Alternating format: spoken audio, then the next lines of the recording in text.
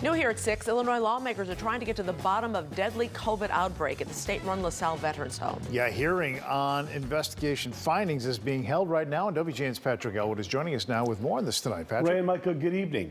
Two significant developments to report today as Illinois lawmakers look for answers on how and why things went so badly at that veterans home.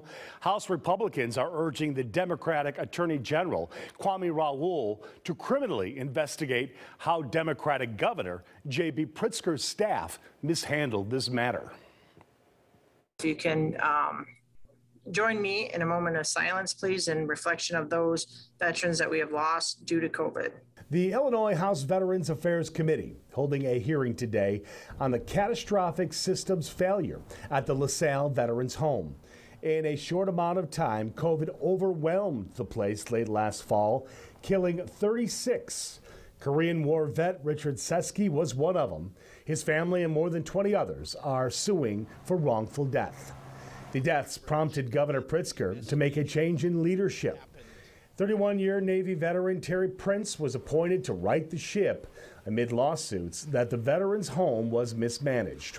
Allegations that control measures were not put in place to protect residents.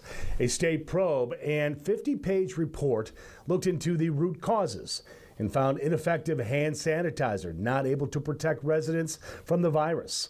Also, improper symptom screening and staff touching residents without proper hygiene. That same report singled out how former VA director Linda Chapa Lavia, who abdicated her responsibilities to her chief of staff, who had no medical background to direct important operational decisions.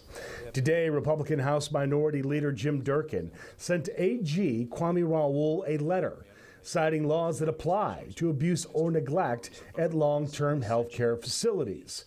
Quote, "This law was put into place to make sure there is accountability in our care facilities.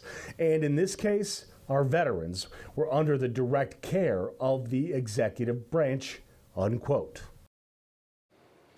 11 other Republicans are with Durkin in calling for a criminal investigation. But given the political reality of Kwaul being asked by Republicans to investigate a fellow Democrat, Ray and Michael, we'll see just how far that goes. Back to you. Well, all right.